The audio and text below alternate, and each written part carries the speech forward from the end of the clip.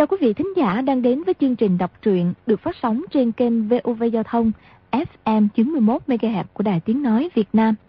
Thưa các bạn, trong chương trình đọc truyện kỳ trước, chúng ta đã theo dõi phần 41 bộ truyện Lộc Đỉnh Ký của nhà văn Kim Dung. Để tiện cho quý vị và các bạn đón theo dõi phần tiếp theo của bộ truyện này, chúng tôi xin phép tóm tắt nội dung phần 41 như sau. Trương Khang Niên dẫn bọn thị vệ đến chùa Thiếu Lâm, trao cho Vi Tiểu Bảo mật chỉ của Hoàng thượng, điều động y đến làm trụ trì chùa Thanh Lương, núi Ngũ Đài, hầu hạ lão hoàng gia. 6 tháng qua, Vi Tiểu Bảo đã quen biết rất nhiều sư tăng, y chọn ra 36 vị được hối thông phương trượng phê duyệt và dặn dò theo giúp hết lòng cho Vi Tiểu Bảo. Đến nơi, lão tăng Pháp Thắng bàn giao chùa Thanh Lương cho Vi Tiểu Bảo, còn y chuyển đến trụ trì ở chùa Từ Vân ở Tràng An. Song Ni được bố trí ở riêng một gian nhà nhỏ ngoài chùa. 3 nhà sư Ngọc Lâm, Hành Điên và Hành Si vẫn ở trong chùa nhỏ phía sau Thanh Lương tự. Vi Tiểu Bảo lại cho dựng 4 gian nhà nhỏ ở 4 hướng Đông, Tây, Nam, Bắc, cách chùa khoảng nửa dặm, cắt cử các nhà sư Thiếu Lâm thay phiên canh phòng. Sau 4 tháng bình yên vô sự, hôm ấy Trường Thông chạy đến báo cáo với phương trượng Vi Tiểu Bảo hiện có hơn 4.000 đạt ma đang bao vây Thanh Lương tự. Vi Tiểu Bảo nghiên cứu tình hình xong, quyết định kế tẩu vi thượng sách. Y sai các nhà sư Thiếu Lâm tìm cách bắt sống hơn 40 tên lạc ma, cưỡi lấy y phục của chúng cho mọi người ở Thanh Lương tự mặc vào cải trang. Sau đó họ phóng hỏa đốt chùa. Nhân lúc hỗn loạn, tất cả mọi người ở Thanh Lương tự thoát xuống núi mà không tổn hao một nhân mạng của bên nào cả. Bước kế tiếp, đoàn người chùa Thanh Lương sẽ thực hiện việc gì? Mời quý vị và các bạn theo dõi tiếp phần đọc truyện sau đây. Chợt thấy sau đoạn đường vòng góc núi có một toán người cầm đèn đuốc chạy tới, nhưng không phải lạc ma mà là khách thập phương lên núi dân hương. Cổ đeo túi vải màu vàng, miệng túi viết 4 chữ lớn: thành kính dân hương. Đám sư Thiếu Lâm tới gần đều ngẩn ra. Bọn Trường Thông đã sớm im bặt, nhưng bọn Trường Quang đầu óc không minh mẫn, miệng vẫn kêu tiếng tạng ầm lên. Một hán tử trong đám khách dân hương chạy tới hỏi lớn: Nè, các ngươi làm gì vậy? Người này thân hình cao lớn, giọng nói vang rền. Vi Tiểu Bảo vừa nhìn thấy cảm mừng, nhận ra y là tổng quản ngự tiền thị vệ Đa Long, liền bước lên lớn tiếng gọi: Đại ca, cứ nhìn xem tiểu đệ là ai? Đa Long sửng sốt, cầm đèn lồng trong tay người đứng cạnh soi lên mặt Vi Tiểu Bảo. Vi Tiểu Bảo nhướng mày nháy mắt với y, hô hô cười rộ. Đa Long kinh ngạc, vui mừng xen lẫn, nói: Là Di huynh đệ. Tại sao ngươi ở đây lại còn giả làm tiểu lạc ma nữa? Vi Tiểu Bảo cười nói lại: Ủa vậy thì tại sao ngươi ở đây? Đang nói chuyện thì sau lưng Đa Long lại có một toán khách dân hương chạy tới. Người dẫn đầu là Triệu Tề Hiền. Vi Tiểu Bảo nhìn lướt qua thì té ra đám khách dân hương này đều là ngự tiền thị vệ cải trang. Y quen mặt đến quá nữa. Bọn thị vệ xúm lại chung quanh hi hi hô hô, 10 phần thân thiết. Vi Tiểu Bảo hạ giọng hỏi Đa Long: Hoàng thượng phái người tới hả? Hoàng thượng và Thái hậu lên núi Ngũ Đài dân hương, hiện đang ở chùa Linh Cảnh. Vi Tiểu Bảo kinh ngạc, vui mừng xen lẫn nói: Hoàng thượng cũng lên núi Ngũ Đài? Vậy thì hay lắm. Y nghĩ: Thái hậu cũng nên đi làm gì vậy? Lão hoàng gia căm giận ông giết được thị. Không bao lâu lại có một toán quân trong Kiêu Kỵ doanh giả làm khách dân hương tới. Vi Tiểu Bảo hỏi: Chuyện này có bao nhiêu khách dân hương từ Bắc Kinh tới núi Ngũ Đài vậy? Đa Long hạ giọng nói: Ngoài ngự tiền thị vệ chúng ta ra, còn có Kiêu Kỵ doanh, Tiền Phong doanh, Hộ quân doanh cũng theo hộ giá. Nếu vậy có tới 3-4 vạn quân binh à? Tất cả hơn 3 vạn 4.000 người. Vậy ai thống lãnh các doanh bộ hộ giá? Khang Thân Dương. Thì cũng là bạn bè quen biết. Vi Tiểu Bảo nói xong rồi giãy tay gọi Triệu Tề Hiền tới gần, nói: Triệu đại ca, nhờ bẩm báo với Khang Thân Dương là tiểu đệ cần điều động nhân mã để làm một việc quan trọng, tình hình hết sức cấp bách, không kịp đến tham kiến lão nhân gia để xin chỉ thị. Triệu Tề Hiền vâng dạ đi ngay. Kế đó đô thống Kiêu Kỵ doanh Chánh Hoàng Kỳ sát Nhĩ Châu cũng tới. Vi Tiểu Bảo nói: Đại ca, đô thống đại nhân hiện có mấy ngàn tên lạc ma Tây Tạng biết tin hoàng thượng lên dân hương, đang dây chùa Thanh Lương tạo phản tác loạn. Hai người các ngươi nên đi bắt mấy ngàn tên phản tặc ấy liền đi. Đây là một công lao rất lớn. Hai người cảm ơn Vi Tiểu Bảo, nói: Vi đại nhân đem công lao thưởng cho bọn ta, không biết lấy gì báo đáp. Mọi người trung thành làm việc cho hoàng thượng, còn phân biệt người này người kia làm gì? Đây gọi là có phúc cùng hưởng, có nạn cùng chịu. Hai người lập tức hạ lệnh giữ chặt đường núi bốn phía, lựa chọn tinh binh mạnh tướng xông lên đánh giết.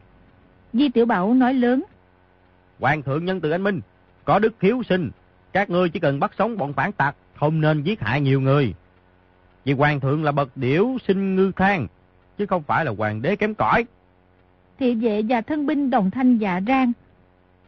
Tuy Khang Hy đã giải thích qua 4 chữ Nghiêu Thuấn Vũ Thang, nhưng Vi Tiểu Bảo vẫn không hiểu rõ, chỉ biết canh điểu sinh ngư thang là canh rất ngon, không phải là canh kém cỏi. Đã là hoàng đế thì nghe thấy không ai không vui thích. Y nói mấy câu này cốt để lão hoàng gia nghe. Y cho rằng hôm nay hai cha con hoàng đế già trẻ gặp nhau thì vỗ mông ngựa lão hoàng đế còn hiệu nghiệm hơn vỗ mông ngựa tiểu hoàng đế. Y xoay người đi tới trước mặt hành si, nói: Bẩm ba vị đại sư, y phục của chúng ta lôi thôi chẳng ra sao. Vậy mời các vị tới chùa Kim Cát phía trước thay quần áo, tìm nơi thanh tịnh để các vị nghỉ ngơi, không để bọn người tạp nhạp quấy nhiễu cuộc thanh tu. Bọn hành si gật đầu khen phải. Đoàn người đi vài dặm thì tới chùa Kim Cát.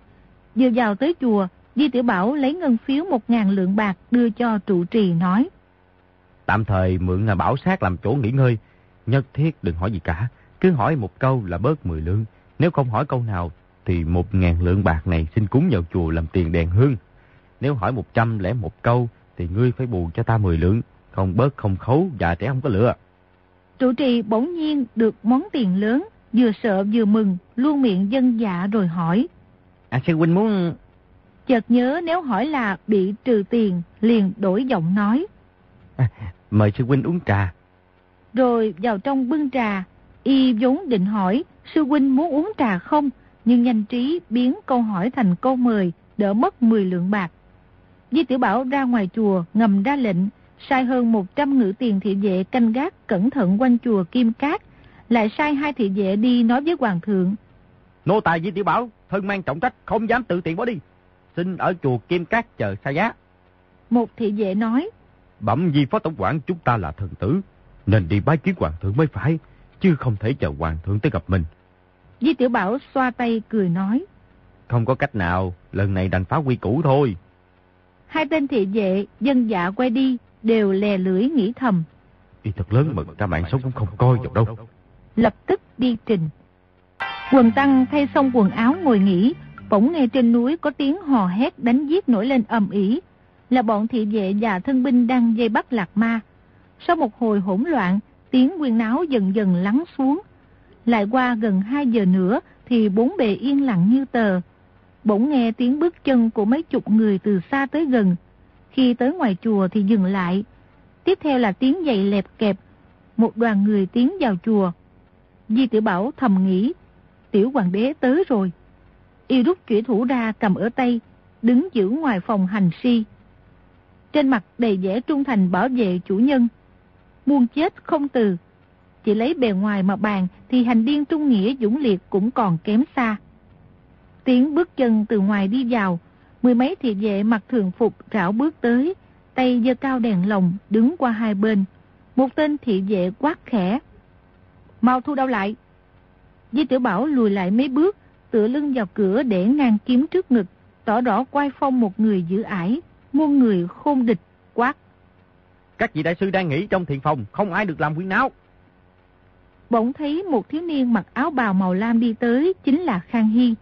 Vi Tiểu Bảo bấy giờ mới tra đao vào vỏ, bước lên dập đầu khẽ nói: Hoàng thượng, lão pháp sư hiện ở trong này. Khang Hy run run nói: Ngươi vào thông báo cho ta, nhanh lên. Rồi quay lại xua tay ra lệnh: Tất cả các ngươi lui ra.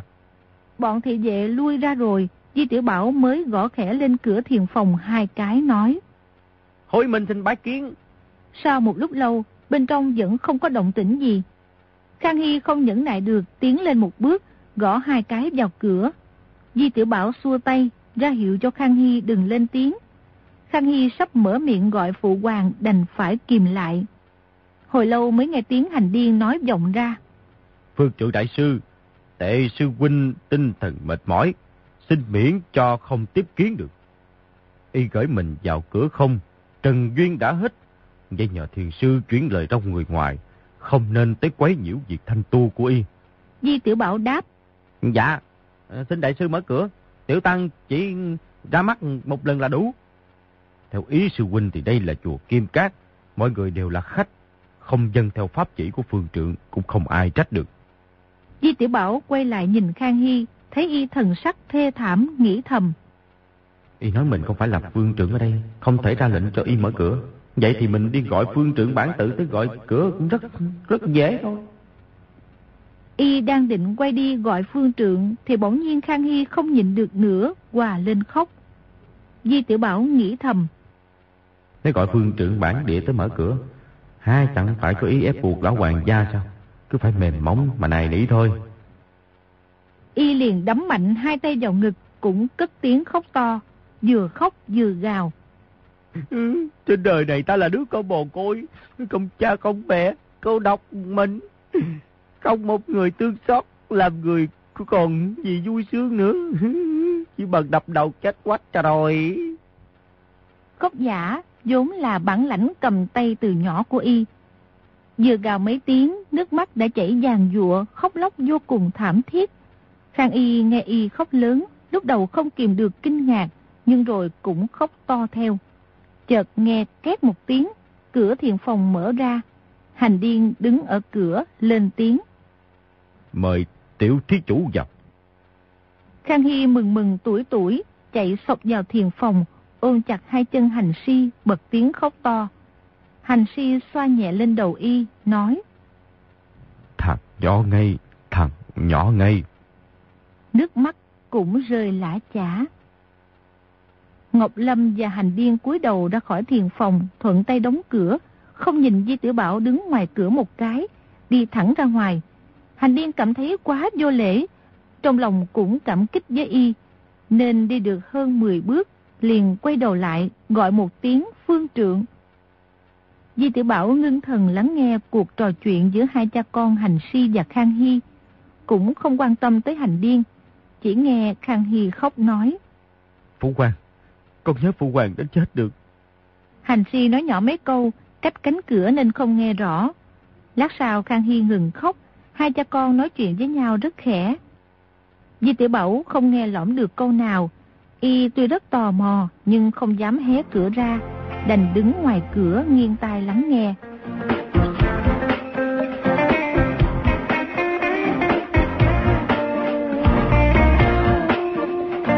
Sau hồi lâu, bỗng nghe loáng thoáng Khang Hy nói 4 chữ đoan kính hoàng hậu. Vi Tiểu Bảo nghĩ thầm.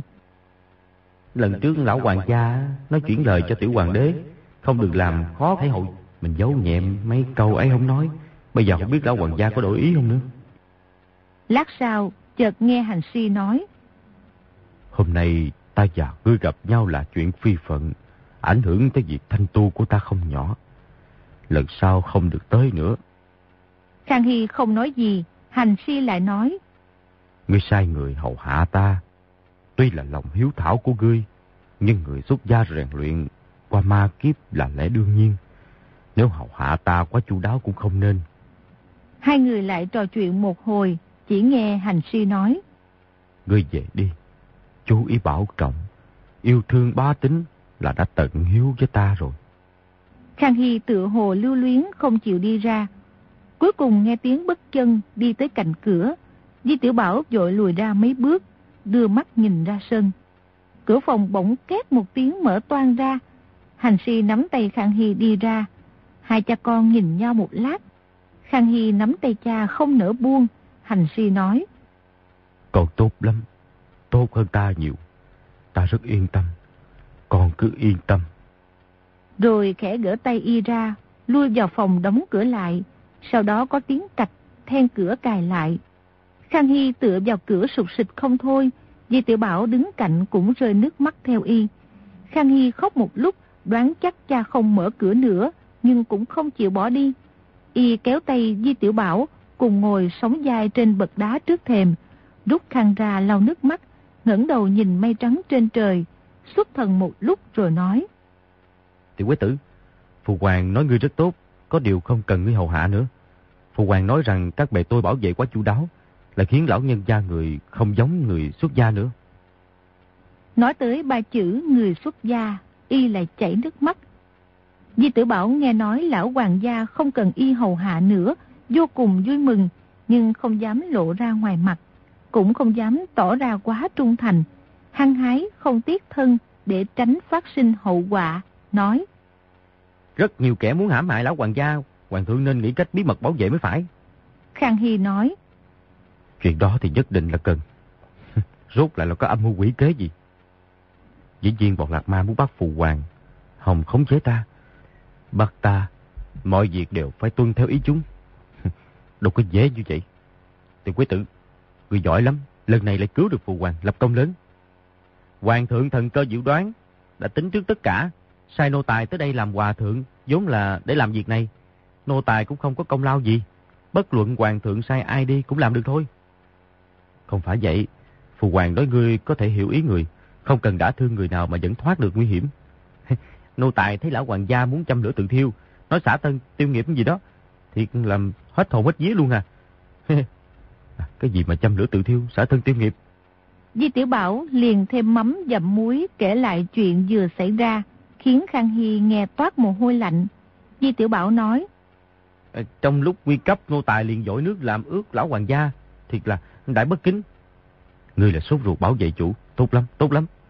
Yên lặng một lúc, quay nhìn cửa thiền phòng rồi nói: Lão hoàng gia dặn ta phải yêu thương bá tính, vĩnh bất gia phú. Câu này trước đây ngươi cũng đã nói lại cho ta nghe. Lần này đích thân lão hoàng gia dặn ta, ta dĩ nhiên vĩnh viễn không dám quên. Vĩnh bất gia phú là gì hoàng thượng? Phú tức là thuế má. Các hoàng đế triều Minh sao qua vô độ, quân lính đánh trận tiền bạc không đủ, liền hạ chỉ bắt bá tính phải giao nạp nhiều loại thuế má. Quan lại triều Minh thì tam ô hủ bại, hoàng đế đòi bá tính nạp 1.000 vạn lượng bạc, thì quan lớn quan bé tối thiểu tăng lên gấp đôi, thành 2.000 vạn lượng. Bá tính vốn đã nghèo khổ, triều đình lại hàng năm tăng thuế, thì bá tính biết kiếm đâu ra cơ mà ăn nữa. Lúa thóc thu hoạch được từ đồng ruộng đều bị quan lại lấy đi hết. Bá tính thấy cảnh khó tránh khỏi chết đói, đành đứng lên làm phản. Đó chính là quan bức dân phản. Vi Tiểu Bảo gật đầu đáp: Nô tài hiểu ra rồi. Thì ra bá tính triều Minh làm phản là do vua quan không tốt. Không phải thế sao? Trong điên hiểu sụt trên nhà Minh, bá tính khắp thiên hạ đều không có cơm ăn, nên phía đông cũng làm phản, phía tây cũng làm phản. Dẹp được Hà Nam thì tiểu Tây lại làm phản, đàn áp được Sơn Tây thì Tứ Xuyên là nổi dậy. Những người cùng khổ này trôi dạt khắp nơi, cũng chỉ vì muốn sống. Triều Minh đã tiêu vong trong tay những người cục khổ này. Người Hán họ gọi là giặc cỏ làm loạn. Thực ra giặc cỏ, loạn dân gì đều là do triều đình tạo ra cả. Té ra là vậy. Lão hoàng gia muốn hoàng thượng mãi mãi không được tăng thuế, thì thiên hạ không có nạn giặc cỏ nữa. Hoàng thượng đã là điểu sinh ngư than thì giang sơn bền vững như bàn thạch. Hoàng thượng giảm thuế. Khang Hy lại nói: Muốn thành Nghiêu Thuấn Vũ Than đâu phải dễ. Nhưng người Mãn Châu chúng ta tới làm hoàng đế của Trung Quốc, phải làm sao mạnh hơn bọn vua quan ngu đần vô đạo triều Minh mới xứng đáng với bá tính thiên hạ. Vi Tiểu Bảo nghĩ thầm: Người của Thiên Địa Hội Mộc Dương Phủ nói người Thác Đác Mãn Châu giày xéo giang sơn người Hán ta, không ai không căm giận thấu xương. Tiểu hoàng đế thì nói hoàng đế nhà Minh không tốt, chỉ có hoàng đế Thác Đác y là tử tế. Điều đó cũng chẳng có gì lạ, người nào cũng tự khen mình thôi. Phụ hoàng nói với ta rằng mấy năm nay người tình tu tham thiền, nghĩ tới hành vi của người Mãn Châu năm xưa, thường cảm thấy xấu hổ toát mồ hôi. Sùng trên nhà Minh bị giặc cỏ Lý Tự Thành bức tử. Hồ Tam Quế sẽ viện binh của Đại Thanh ta đánh bại Lý Tự Thành, trả được mối đại thù cho hoàng đế nhà Minh. Nhưng bá tính người Hán không cảm kích Đại Thanh, mà lại coi chúng ta là kẻ thù. Người nói nguyên cớ do đâu? Có lẽ là họ hồ đồ lầm lẫn. Vốn trong thiên hạ người hồ đồ ngu muội thì nhiều, người thông minh thì ít, hoặc giả họ vong ơn bội nghĩa. Không hẳn như vậy. Người Hán nói chúng ta là rợ hồ, là người ngoại tộc, chiếm đóng giang sơn gấm dốc của họ. Sau khi quân Thanh vào cử quan, giết người phóng hỏa khắp nơi, hại chết vô số bá tính. Điều đó cũng làm họ hận người Mãn Châu chúng ta đến tận xương tủy. Vi Tiểu Bảo vốn là người Hán, Khang Hy ban cho y làm người Mãn theo đạo chánh Hoàng Kỳ. Khi nói chuyện với y đều dùng từ chúng ta, coi y như là người Mãn thật sự. Nhưng thật ra nói tới quốc gia đại sự thì Vi Tiểu Bảo không hiểu chút gì. Chỉ vì Khang Hy gặp được cha, trong lòng kích động, nghĩ tới lời dặn dò chí tình của phụ hoàng, liền đem ra đàm luận với tên tiểu thái giám thân tín này. Vi Tiểu Bảo đáp: Thì đô tả Dương Châu cũng nghe người ta nói thảm cảnh quân Thanh giết người trước đây nè. Khang Hy thở dài nói: Những vụ Dương Châu thập nhật, gia định tam độ, số người bị tàn sát không biết bao nhiêu mà kể. Đó là những việc đại ác của nhà Đại Thanh ta gây ra. Chuyến này ta về kinh sẽ giáng chỉ miễn thuế cho thành Dương Châu và đất Gia Định trong 3 năm. Vi Tiểu Bảo nghĩ thầm: Người Dương Châu 3 năm không phải đóng thuế má, thì trong túi ai cũng có tiền, việc làm ăn ở Lệ Xuân Viện cực kỳ hưng thịnh. Làm sao nghĩ cách khiến tiểu hoàng đế sai mình tới Dương Châu làm việc? Mình sẽ bảo mẹ không cần làm kỹ nữ nữa, mở 3 nhà kỹ viện, lão tử làm chủ, lại làm nhà cái đánh bạc 10 ngày, cũng là một vụ Dương Châu thập nhật. Sau đó mang nhiều tiền đi Gia Định đánh bạc 3 lần, cũng gọi là Gia Định tam độ. Lão hoàng gia và hoàng thượng đều nói Gia Định tam độ giết quá nhiều người, là sự kiện rất thê thảm. Tại sao đánh bạc 3 lần mà lại giết chết rất nhiều người? Không biết Gia Định ở đâu nha. Người ở đó chắc đánh bạc giỏi lắm, phải cẩn thận mới được. Bỗng nghe hoàng đế hỏi: Tiểu quế tử, ngươi nghĩ vậy có hay không? Vi Tiểu Bảo vội nói: Hay lắm, hay lắm. Như vậy mọi người đều có cơm ăn, có tiền, không ai làm phản nữa. Y đang định nói có tiền đánh bạc, sực nhớ ra nên chỉ nói có tiền chứ không nói chữ đánh bạc ra.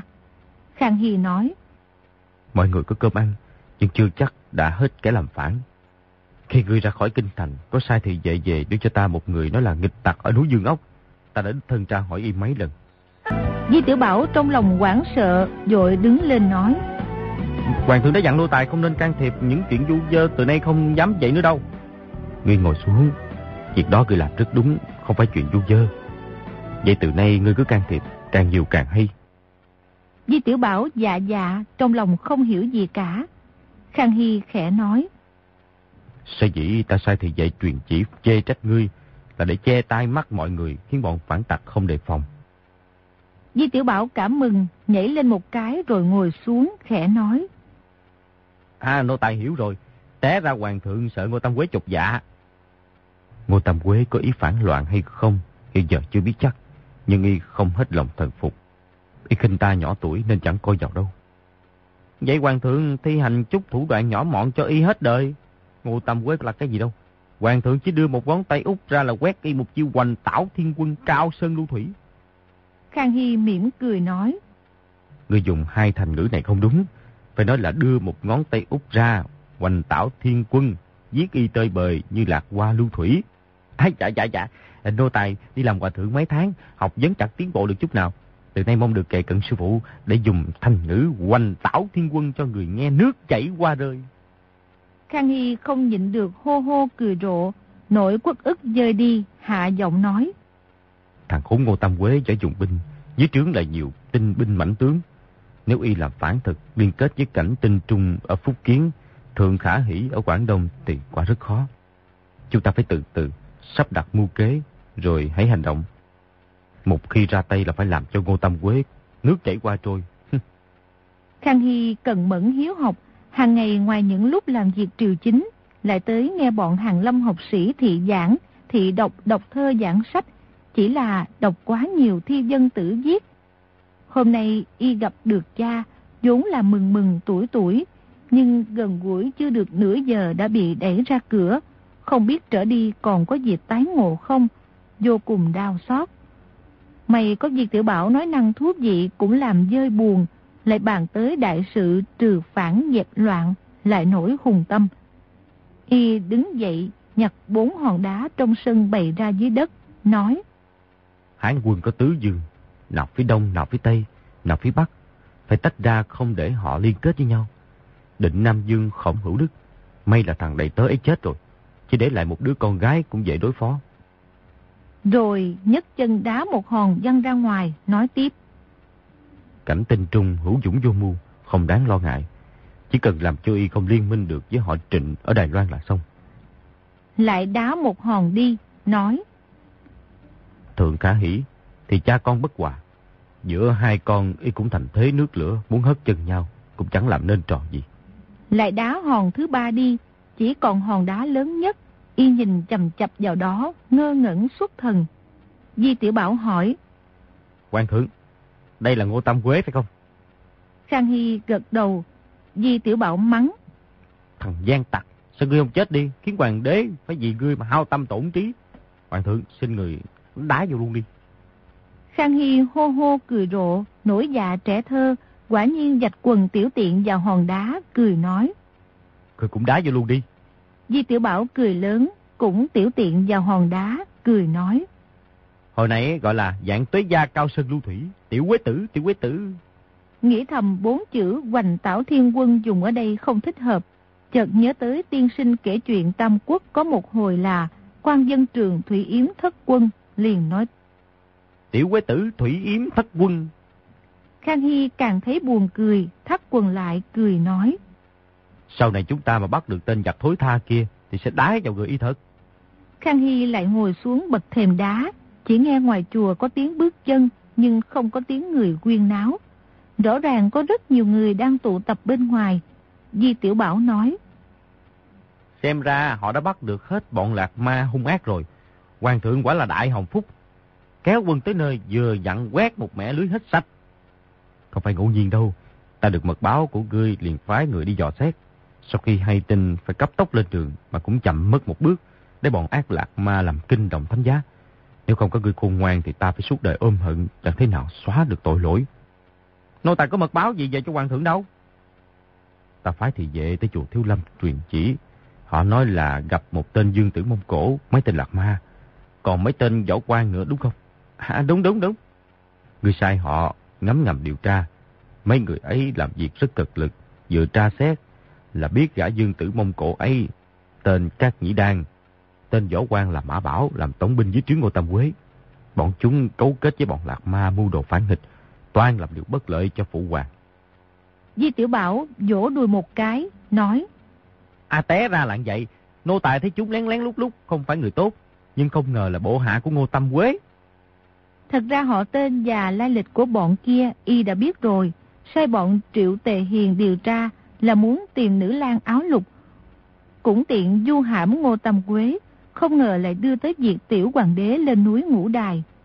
Khang Hy nói: Về sau, ba bọn này chia tay, thị vệ Trương Khang Niên theo dõi bọn lạc ma, nghe chúng tụ tập đông người trên núi Ngũ Đài, bắt một nhân vật trọng yếu. Y không biết sự tình trọng đại, lại đi theo mấy ngày mới về kinh nói lên. Ta nghe được tin này làm sao không nóng ruột, lập tức hỏa tốc lên đường. Chỉ là hoàng đế rời kinh, chuẩn bị nghi vệ rất phiền phức. Tuy ta hạ chỉ giảm bớt, nhưng cũng có chậm mất một ngày. Thằng phản tặc Ngô Tam Quế lớn mật đến vậy hả? Dám phái hàng ngàn tên lạc ma tới mạo phạm lão hoàng gia. Như vậy chẳng phải là y đã công nhiên làm phản rồi sao? Nói khẽ thôi. Ta chỉ biết tên tổng binh thủ hạ đi cùng là bọn lạc ma. Còn y có làm phản không thì hiện giờ chưa biết chắc. Nhất định làm phản. Nếu y là người tốt thì tại sao lại sai đại tướng dưới trướng đi với bọn lạc ma âm mưu ám hại lão hoàng gia? Dĩ nhiên y không phải là người tốt. Khang Hy nói xong, trầm ngâm một lúc rồi chậm rãi nói: Có điều ta vẫn còn nhỏ tuổi, chưa phải là đối thủ của y trong việc hành quân đánh trận. Tốt nhất chúng ta cứ chờ mấy năm nữa, để ta lớn thêm một chút, y già đi một chút, lúc ấy động thủ mới nắm chắc phần thắng. Tiểu quế tử, y không cần sốt ruột, chậm thêm một ngày thì có lợi cho chúng ta một phần, bất lợi cho y thêm một phần. Vi Tiểu Bảo vội nói: Nếu y già chết, há chẳng phải có lợi cho y sao? Khang Hy mỉm cười nói: Thế thì may cho y. Phụ hoàng vừa ân cần dặn ta, nếu có thể không dùng quân là hay nhất. Một khi dùng quân thì bất luận thắng hay bại, binh sĩ tử thương không cần phải nói, nhưng bá tính trong thiên hạ phải khổ sở không biết bao nhiêu mà nói. Vì thế nếu Ngô Tam Quế chết sớm, ta khỏi đồng thủ, tuy không vui lắm. Y ngừng lại một chút, Vi Tiểu Bảo xen vào: Rất không vui nữa kia. Nhưng đối với quân sĩ và bá tính lại là chuyện hay. Tiểu quế tử, ngươi muốn vui vẻ thì lúc nào ta đưa ngươi đi Liêu Đông săn gấu bắt cọp. Tuyệt diệu, hay lắm. Khang Hy nhìn cửa thiền phòng khẽ nói: Năm ta lên 6 tuổi, phụ hoàng đã dắt đi Liêu Đông săn bắn. Bây giờ Rồi từ từ bước tới bên cửa, vỗ vỗ vào dáng, nước mắt long lanh. Sau một lúc, y quỳ xuống đất, lạy mấy lạy, hạ giọng nói: Phụ hoàng bảo trọng, con đi đây. Vi Tiểu Bảo cũng quỳ lạy theo. Khang Hy trở ra Đại Hùng Bảo Điện. Khang Thân Dương Kiệt Thư đã dẫn đô thống Kiêu Kỵ Doanh, Sát Nhĩ Châu, chánh tống quản ngự tiền thị vệ Đa Long cùng bọn sách ngạch đồ và các đại thần tùy tùng hộ giá chờ ở đó. Mọi người thấy hoàng đế trở ra đều quỳ xuống làm lễ tham kiến. Quần thần đứng lên, liếc thấy tiểu hoàng đế mi mắt đỏ que, hiển nhiên vừa khóc lớn một trận, đều cảm thấy kinh dị. Hoàng đế tuy còn nhỏ tuổi nhưng kiến thức hơn người, xử sự sáng suốt quyết đoán. Đại thần trong triều đối với y ngày càng kính sợ, không dám khinh y nhỏ tuổi. Tiểu hoàng đế mà khóc thì đúng là chuyện lạ. Lại thấy trên mặt Vi Tiểu Bảo cũng có ngấn lệ, đều nghĩ: Nhất định thằng này tớ nhỏ Vi Tiểu Bảo này đã làm hoàng thượng phải khóc. Không biết cặp thiếu niên này giở trò gì. Việc thuận trị xuất gia ở núi Ngũ Đài, Khang Hy giữ rất kín. Cho dù người chí thân là công chúa Kiến Ninh, y cũng không cho biết, thì quần thần tự nhiên càng không biết. Khang Thân Dương bước lên tâu: Tâu hoàng thượng, mấy ngàn tên lạc ma không hiểu gì, việc gì, làm quyên náo ngoài chùa Thanh Lương, hiện đã bắt giữ chờ lệnh phát lạc. Khang Hy gật đầu nói: Đưa người cầm đầu cho đây. Sát Nhĩ Châu giải 3 lạc ma già vào, chân tay đều bị xiềng khóa. 3 tên lạc ma không biết Khang Hy là đương kim hoàng đế, thái độ quật cường. Ki lý cô lô không ngớt miệng. Đột nhiên Khang Hy cũng ki lý cô lô một tràng. Quần thần đều giật mình, không ai biết hoàng thượng lại hiểu cả Tạng ngữ. Thật ra bọn lạc ma này là người Mông Cổ chứ không phải Tây Tạng. Khang Hy nói tiếng Mông Cổ với họ. 3 tên lạc ma nghe hoàng đế nói một hồi, liền cúi đầu im lặng, tỏ vẻ khuất phục. Khang Hy ra lệnh: Đưa chúng vào phòng bên cạnh để ta thẩm vấn. Đa Long dạ rồi kéo 3 người vào kinh phòng cạnh điện. Việc này có điều quái lạ. Khang Hy dãy Vi Tiểu Bảo, 2 người cùng vào. Vi Tiểu Bảo xoay tay đóng cửa, rút chủy thủ ra vung lên làm hiệu chỉ vào cổ họng, mắt mũi 3 tên lạc ma. Khang Hy nói tiếng Mông Cổ hỏi mấy câu. Một lạc ma già nhất trong bọn thái độ rất cung kính, trả lời từng câu một. Khang Hy và lạc ma già đối đáp với nhau hồi lâu. Vi Tiểu Bảo thấy hoàng đế lớn tiếng, Long Nhan phẫn nộ thì dung chủy thủ lên hăm dọa. Còn lúc vẻ mặt hoàng đế hòa quản thì y cười hì hì, có khi gật đầu nhìn tên lạc ma để khuyến khích. Khang Hy hỏi tới hỏi lui đến 1 giờ mới sai thị vệ giải 3 tên lạc ma ra. Y sai Vi Tiểu Bảo đóng cửa, trầm ngâm một lúc rồi nói: Tiểu quế tử, vì phụ hoàng xuất gia ở đây có những ai biết? Ngoài hoàng thượng và nô tài, còn sư phụ của lão hoàng gia là Ngọc Lâm đại sư và sư đệ của y là Hành Điên đại sư. Vốn còn có thái giám Hải đại phú, nhưng y chết rồi. Trừng Quang đại sư trụ trì chùa Thanh Lương trước kia dường như cũng không biết, chỉ biết lão hoàng gia là một nhân vật có lai lịch lớn. Ngoài ra chỉ có thái hậu thôi. Phải rồi, vậy là trên đời này cái cả phụ hoàng, ta và ngươi chỉ có 6 người biết. Nhưng mới rồi ta hỏi tên lạc ma Mông Cổ, thì y nói dân lệnh Phật sống Tây Tạng lập tác đạt lại tới chùa Thanh Lương để đón tiếp một vị hòa thượng qua Tây Tạng. Ta hỏi vị hòa thượng ở chùa Thanh Lương ấy là ai, và Phật sống lập tác đón tiếp nhân vật đó qua Tây Tạng làm gì? Hỏi đi hỏi lại thì quả thật y không biết. Sau cùng y nói dường như vị hòa thượng kia hiểu nhiều trú ngữ của Mật Tông. Phật sống muốn mời y đến, có lẽ vì muốn khuếch trương Phật pháp của Mật Tông. Dĩ nhiên y nói sai, nhưng trên mặt lại không lộ vẻ gì dối trá. Có quá nữa là người ta đánh lừa y, nhưng y tưởng thật. Dạ, Phật sống ở Tây Tạng biết lai lịch của lão hoàng gia hay không á, thì hiện khó mà đoán được. Có điều nô tài kẻ xúi dục Phật sống sai người tới đây mạo phạm lão hoàng gia đã biết rõ nội tình. Khang Hy gật đầu. Vi Tiểu Bảo đột nhiên hoảng sợ: Hoàng thượng, quả thật là nô tài thủ khẩu như cái gì đó. Biết là việc này trọng đại, dù lúc ngủ mê cũng không nói ra nửa câu. Dĩ nhiên ngươi không nói ta tin rồi. Ngọc Lâm và Hành Điên đại sư dĩ nhiên cũng không nói ra. Hối Thông phương trượng chùa Thiếu Lâm dù có đoán ra phần nào, nhưng y là một vị cao tăng đắc đạo, quyết không bép xếp dai. Tính đi tính lại chỉ còn con tiện nhân đó. Đúng rồi, nhất định là con. Thì ở cung Từ Ninh đã giấu một gã đàn ông giả lập cung nữ, chính mắt ta nhìn thấy, thì đương nhiên sợ bị bại lộ, thì giết Đoan Kính hoàng hậu, phụ hoàng căm hận thấu xương. Tuy đã xuất gia, còn phái Hải đại phú về cung tra xét việc đó. Ngươi biết rõ nội tình, lại ở cạnh ta. Con tiện nhân kia làm sao yên tâm được. Chỉ còn cách mưu hại phụ hoàng, mưu hại ta, rồi giết ngươi đi mới yên được. Vi Tiểu Bảo nghĩ thầm. Thái hậu cấu kết với Thần Long giáo, thì biết lão hoàng gia chưa chết, ắt báo cáo với Hồng giáo chủ. Xem ra việc bọn Lạc Ma này kéo tới núi Ngũ Đài có liên quan tới Hồng giáo chủ. Chỉ là mình làm Bạch Long sứ của Thần Long giáo, chuyện này không thể nói với hoàng thượng được. Khang Hy thấy mặt y có vẻ khác lạ, liền hỏi. Chỉ là mình làm Bạch Long sứ của Thần Long giáo, chuyện này không thể nói với hoàng thượng được. Nè, Tiểu Quế Tử, chuyện gì vậy? Đô tài nghĩ là hoàng thượng suy đoán không sai chút nào, nhất định là Thái hậu nói ra, ngoài thị ra thì không thể có ai khác. Khang Hy đập bàn mạnh một cái, nghiến răng nói. Con tiên nhân này đã gia hại mẹ ta rồi, lại làm hại phụ hoàng xuất gia, khiến ta thành người không cha không mẹ. Ta mà không băm thị ra làm buôn mảnh thì không sao hả được mối hận này. Nhưng phụ hoàng cứ dặn ta đừng làm khó thì chuyện này làm sao là tốt. Vi Tiểu Bảo nghĩ thầm. Lão hoàng gia chỉ không cho hoàng đế giết Thái hậu, chứ có cấm mình giết đâu. Dù y có cấm mình, cũng lão tử là phương trưởng của y, mình hạ lệnh cho y thì được, chứ không phải tuân theo lời y. Hay có điều chuyện này mà nói rõ ra thì không linh nghiệm nữa. Hoàng thượng bất tất phiền lòng, Thái hậu tội ác đa đoan, sẽ không có kết thúc hay đâu. Hoàng thượng chỉ cần mở mắt lắng tai, chờ là được.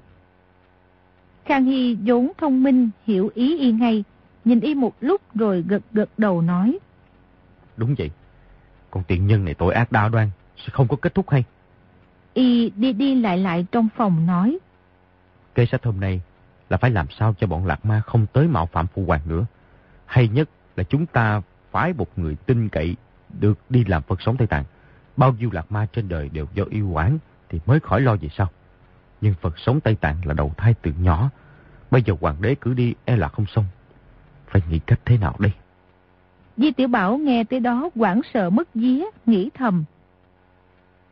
Hôm nay mình giả làm tiểu Lạc Ma, đừng để lộng giả thành chân. Lời hoàng thượng đã nói ra là không có thu hồi được nữa, chặn trước là hơn. Hoàng thượng, Phật sống Tây Tạng thì nô tài không làm được đâu. Khang Hy hô hô cười rộ nói. Ngươi khôn ngoan lắm. Thật ra là Phật sống Tây Tạng gì không hay đâu. Địa phận quản hạt của Phật sống còn rộng hơn dân Nam do cô Tâm Quế quản hạt. Làm Phật sống tức là làm Tây Tạng Dương đó.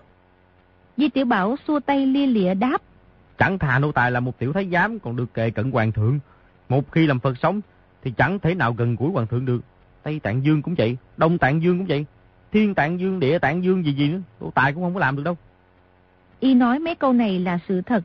Y ở với Khang Hy lâu ngày, hai người tuổi suýt soát nhau, chuyện trò lại ý hợp tâm đầu, dĩ nhiên sinh tình quyến luyến. Tuy một là tiểu hoàng đế, một là tiểu thị vệ, nhưng nếu xa nhau thì ai cũng bệnh rịnh. Khang Hy hô hô cười rộ nói. Địa Tạng Dương là danh hiệu của Đức Bồ Tát mà ngươi cũng đem ra nói nhăng à. Y đẩy cửa phòng bước ra, nói với Sát Nhĩ Châu và Đa Long. Hai người làm việc đắc lực, trẫm sẽ ban thưởng. Sát Nhĩ Châu và Đa Long cả mừng dập đầu tạ ơn. Khang Hy nói. Trẫm sùng tín Phật Pháp. Quả nhiên mấy năm nay nhờ Bồ Tát bảo hộ độ trì nước nhà bình yên, trăm họ an lạc. Vi Tiểu Bảo thay trẫm làm hòa thượng ở đây cũng có công lao rất lớn. Vi Tiểu Bảo dập đầu tạ ơn. Khang Hy nói. Hiện nay Vi Tiểu Bảo đã mãn hạn thay trẫm, theo ta về cung. Tới lượt Sát Nhĩ Châu xuất gia 2 năm, nhưng không phải làm hòa thượng mà làm Đại Lạc Ma trên núi Ngũ Đài. Ngươi cứ chọn 1000 quân sĩ đắc lực ở Kiêu Kỵ Doanh cùng làm Lạc Ma, chia ra trụ trì trong các chùa Lạc Ma trên núi Ngũ Đài. Trong thời kỳ quân sĩ xuất gia, lương bổng được tăng gấp đôi. Ngoài ra còn được ban thưởng. Sát Nhĩ Châu sửng sốt, tuy không thích nhưng cũng phải tạ ơn lãnh chỉ. Khang Hy nói. Làm điều thiện mà muốn cho người ta hay biết thì không phải là chân thiện. Việc này ngươi dặn mọi người thủ khẩu như bình, không được tiết lộ. Ai trái lệnh cứ xử theo quân pháp, không khoan miễn gì cả. Đa Long bắt hết Lạc Ma ở núi Ngũ Đài đưa về kinh giam giữ, sai người báo cho Phật sống Đạt Lai nói hoàng thượng mời các vị Lạc Ma này tới Bắc Kinh để khuếch trương Phật Pháp, tuyên dương giáo lý. Vào khoảng 7-80 năm, Phật Pháp hưng thịnh rồi sẽ đưa họ về Tây Tạng. Y nói một câu, Sát Nhĩ Châu và Đa Long lại dạ một tiếng. Vi Tiểu Bảo cảm mừng. Lão tử được trở về với cõi sống, từ nay không phải làm quạ tượng nữa rồi. Bọn lạc ma kia liệu sống được 70-80 năm nữa để về quê không? Họ lớn mật mạo phạm lão hoàng gia mà hoàng thượng khoan hồng không giết, giam cầm suốt đời là có lợi lắm rồi đó. Khang Hy lại nói. Chị Tiểu Bảo, ngươi được thăng làm đô thống kiêu kỵ doanh chánh hoàng kỳ, kiêm phó tổng quản cự tiền thị vệ. Sát Nhĩ Châu, ngươi làm đại lạc ma cho tốt. Khi trở về kinh, ta sẽ sai đi làm đề đốc ở tỉnh. Hai người lại dập đầu tạ ơn. Vi Tiểu Bảo cho là chuyện thường, nghĩ thầm, chánh đô thống hay phó đô thống cũng thế. Sát Nhĩ Châu thì mừng rỡ vô cùng, quan to ở kinh rất nhiều, đô thống kiêu kỵ doanh bất quá là thân tín của hoàng đế, nhưng chỉ coi một doanh. Bác kỳ kỳ nào cũng có một đô thống, có tới 8 đô thống, gặp mặt hoàng thân bối lạc, bối tử công hầu đều phải quỳ gối thỉnh an. Ngoài lương bổng chẳng có trà nước gì khác, còn đi làm đề đốc ở tỉnh mới oai phong 8 mặt, tiền vào như nước. Lúc ấy trời đã rạng sáng, Khang Hy truyền chỉ tới chùa Thanh Lương lễ Phật. Tới ngoài chùa, chỉ thấy gươm đao ngổn ngang dưới đất, ngọn cỏ mặt đá dính đầy vết máu. Rõ ràng lúc bắt bọn lạc ma tối qua đã xảy ra một trường kịch chiến. Khang Hy vào chùa tham bái Như Lai Phật Tổ và Văn Thù Bồ Tát, rồi ra ngôi chùa nhỏ nơi thuận trị tham thiền ở phía sau núi quan sát. Chỉ thấy gỗ cháy gạch nát, ngôi chùa nhỏ đã bị thiêu rụi. Khang Hy ngấm ngầm hoảng sợ. Nếu đêm qua phụ hoàng không trốn ra ngoài thì đã bị thiêu ở trong chùa này rồi. Mình Y không dám nghĩ thêm nữa, sai sách ngạch đồ bố thí 2.000 lượng bạc trùng tu ngôi chùa nhỏ. Y biết phụ hoàng không muốn làm to chuyện nên không tiện cho nhiều tiền. Khang Hy trở về Đại Hùng Bảo Điện, quần tăng chùa Thiếu Lâm tới ra mắt. Họ thấy vị tiểu thí chủ này có đông tùy tùng, khí phái oai vệ, ắt là có lai lịch lớn, biết đâu là loại thân dương bối lạc. Quần tăng tuy không su diêm phụ nhiệt, nhưng y bố thí nhiều tiền trùng tu ngôi chùa nhỏ, nên đều chắp tay tạ ơn. Bọn Trường Thông cũng đã nhận ra phần đông bọn tùy tùng giả làm khách dân hương là những người võ nghệ cao cường. Khang Hy tới nơi phụ hoàng xuất gia, không muốn về ngay, nói. Ta muốn ở lại bảo sát vài hôm, không biết có tiện không? Vi Tiểu Bảo nói. Đại thí chủ Quan Lâm, mong còn không được. Chợt bình một tiếng vang rền, bụi cát rơi xuống mù mịt. Nóc Đại Hùng Bảo Điện đã bị phá thủng một lỗ lớn. Bóng trắng chớp lên, một khối trắng lớn rơi mau xuống. Là một nhà sư áo trắng, tay cầm trường kiếm nhảy sổ vào Khang Hy quát. Hôm nay ta rửa hờn cho thiên tử nhà Đại Minh. Khang Hy vội lùi lại.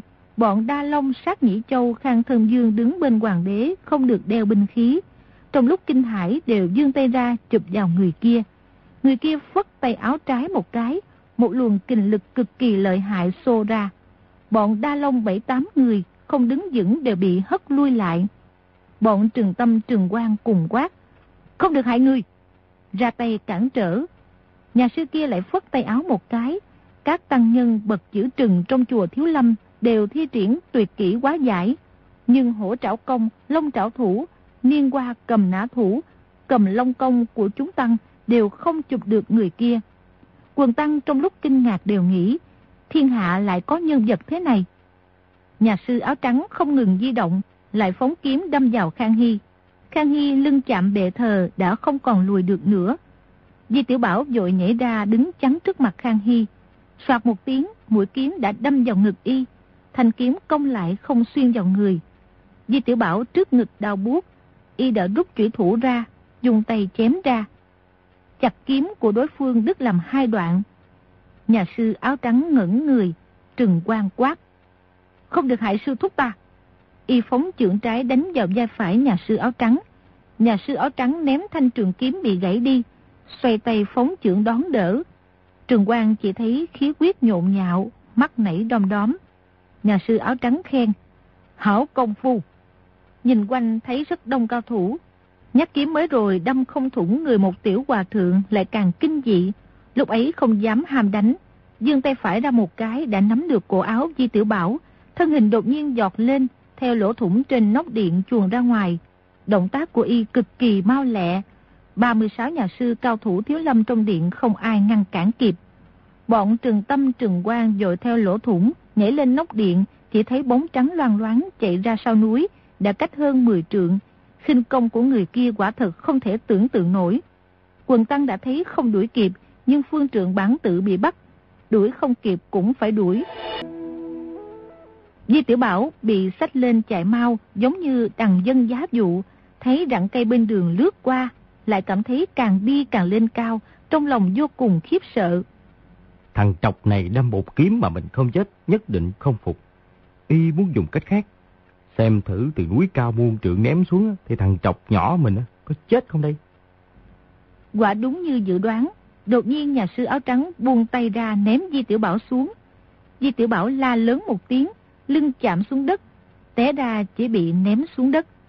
Nhà sư áo trắng lạnh lùng nhìn y nói: nghe nói phái Thiếu Lâm có môn hộ thể thần công, gươm đao chém không vào, không ngờ tiểu hòa thượng ngươi cũng học được.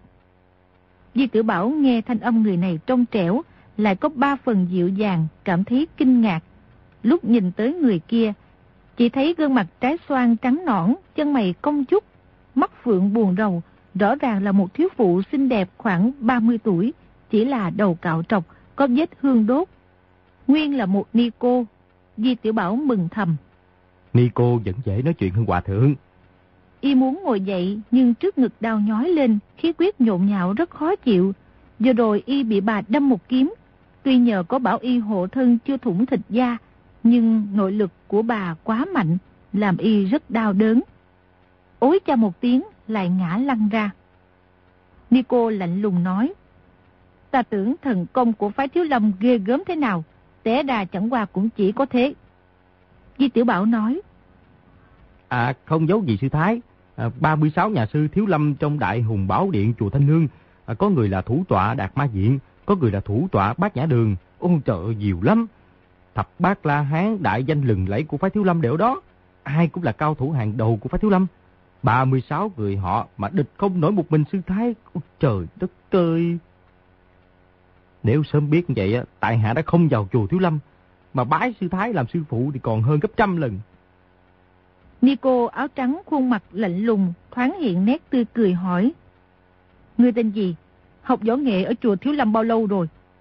Vi Tiểu Bảo nghĩ thầm: bà ta hành thích hoàng thượng, nói muốn báo thù cho thiên tử nhà Minh, tự nhiên là phản thanh phục minh. Chỉ không biết là bạn hay là thù của thiên địa hội, tạm thời chưa nên thổ lộ tung tích vẫn hơn. Ta là đứa trẻ mồ côi ở Dương Châu, cha bị quân Thác Đác giết chết, từ nhỏ đã bị đưa vào hoàng cung làm tiểu thái giám, gọi là tiểu quế tử. Về sau... Ni cô áo trắng trầm ngâm nói: tiểu thái giám, tiểu quế tử, dường như ta đã nghe tên ngươi. Trong triều đình Thác Đác có gã đại gian thần tên Ngao Bái bị một tiểu thái giám giết chết. Là ai giết vậy? Vi Tiểu Bảo nghe nhắc trước tên Ngao Bái có 3 chữ đại gian thần, liền nói: Là tại hạ giết. Ni cô áo trắng nửa tin nửa ngờ hỏi: đúng thật do người giết hả? Võ công của Ngao Bái rất cao cường, được mệnh danh là Mãn Châu đệ nhất dũng sĩ, sao người giết được y? Vi Tiểu Bảo từ từ ngồi dậy kể lại chuyện bắt Ngao Bái. Tiểu hoàng đế ra lệnh động thủ ra sao, mình đột ngột đâm Ngao Bái một đao thế nào, rắc tro hương vào mắt y thế nào, về sau đâm vào lưng y trong phòng giam thế nào. Chuyện này y đã kể không biết bao nhiêu lần, mỗi lần kể lại thêm thắt cho ly kỳ hấp dẫn. Ni cô áo trắng im lặng nghe xong thở dài một hơi, nói một mình: nếu sự thật lúc ấy như vậy, thì các quả phụ nhà họ Trang phải đa tạ người lắm lắm. Vi Tiểu Bảo vui mừng nói: lão nhân gia nói các quả phụ nào, có phải bọn Tam thiếu nãi nãi không? Bà đã cảm tạ tại hạ từ lâu, còn tặng tại hạ một A Hoàng tên Sông Nhi. Bây giờ chắc cô ta đang nóng ruột muốn chết. Cô ta... Ni cô áo trắng hỏi: ngươi làm sao quen được người nhà họ Trang? Vi Tiểu Bảo kể lại, sau cùng nói: nếu lão nhân gia không tin thì có thể gọi Sông Nhi tới hỏi. Ngươi biết Tam thiếu nãi và Sông Nhi là được rồi, vậy tại sao lại đi làm hòa thượng? Vi Tiểu Bảo nghĩ thầm, dĩ nhiên phải giấu việc lão hoàng gia xuất gia, liền nói: tiểu hoàng đế phái ta thay y tới chùa Thiếu Lâm xuất gia, về sau lại phải nói tới chùa Thanh Nương. Rồi võ công của phái Thiếu Lâm ta học được rất ít, mà thật ra cho dù có học mấy chục năm, học hết tất cả Di Đà chưởng, Bát Nhã chưởng, Niêm Hoa Cầm Nã Thủ gì á, cũng đều vô dụng đối với lão nhân gia người thôi hà. Ni cô áo trắng bỗng sa sầm mặt, dằn giọng quát. Ngươi là người Hán, tại sao lại tôn giặc làm cha, xả thân bảo vệ hoàng đế? Đúng là lòng dạ của kẻ nô tài. Vi Tiểu Bảo trong lòng ớn lạnh, câu hỏi này quả thật không dễ trả lời. Vừa rồi Ni cô áo trắng hành thích Khang Hy, y trong lúc nguy cấp đem thân ra đỡ, hoàn toàn không nghĩ tới việc lấy lòng hoàng đế. Chỉ thấy Khang Hy là người thân nhất của mình trên đời, giống như anh ruột mình vậy, bất kể thế nào cũng quyết không để người khác giết y. Ni cô áo trắng lạnh lùng nói. Bọn Thác Đác Mãn Châu tới cướp thiên hạ đại minh chúng ta cũng chưa phải là kẻ xấu xa nhất. Kẻ xấu xa nhất phải là bọn người Hán nối giáo cho giặc, chỉ cầu được vinh hoa phú quý, việc xấu xa nào cũng làm được. Bà vừa nói vừa nhìn chằm chằm vào mặt Vi Tiểu Bảo, thông thả nói. Ta ném ngươi từ trên đỉnh núi này xuống, xem hộ thể thần công của ngươi còn có tác dụng không. Vi Tiểu Bảo la lớn. Dĩ nhiên là không có tác dụng. Thiệt ra cũng không cần ném ta trên núi xuống, chỉ cần đánh chưởng lên đỉnh đầu thì đầu ta sẽ vỡ thành 17-28 mảnh. Ngươi lấy lòng hoàng đế Thác Đác, được lợi lộc gì? Ta không có lấy lòng y, tiểu hoàng đế là bạn ta. Y nói vĩnh bất gia phú, yêu thương bá tính. Người giang hồ chúng ta lấy nghĩa khí làm trọng, phải yêu thương bá tính. Thật ra y quả thật có nghĩa khí với Khang Hy, còn yêu thương bách tính gì đó thì nằm mơ cũng chưa nghĩ tới. Các bạn thân mến, chúng ta vừa theo dõi phần 42 bộ truyện Lộc Đỉnh Ký của nhà văn Kim Dung. Mời quý vị và các bạn đón theo dõi phần tiếp theo của bộ truyện này sẽ được phát sóng vào đêm mai, cũng trên kênh VOV Giao thông FM 91 MHz của Đài Tiếng Nói Việt Nam. Hãy gửi những ý kiến của quý vị và các bạn vào địa chỉ email đoctruyện.vov@gmail.com nhé. Bây giờ thì chúng tôi xin phép nói lời chào tạm biệt. Chúc quý vị và các bạn một đêm ngon giấc.